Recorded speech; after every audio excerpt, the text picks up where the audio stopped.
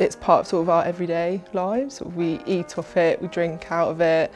It's just sort of there in the background as this thing that can be, ultimately it's just a lump of mud. It can be made into whatever you want, really. And I think that's something I've always been really drawn to.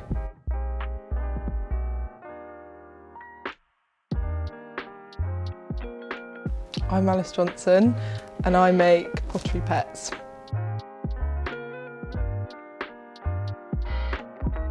So I went to University of Brighton and did illustration. I was always drawn to sort of working in a 3D way. Sort of I started with papier-mâché and then air drying clay, and then I eventually sort of plucked up the courage and went over to the ceramics department.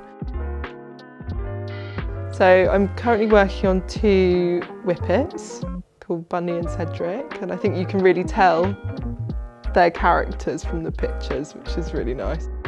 I always really like doing whippets and greyhounds because I think they have got such sort of, they always look so scared, but then they always have that sort of glint in their eye if there is something a bit naughty going on under the surface.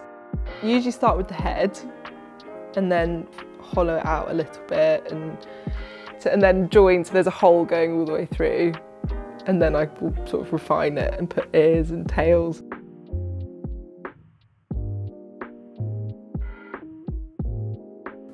I think having a sense of humour is always key, and with the pets I don't want them to be sort of realistic and lifelike, and it's more about capturing their essence.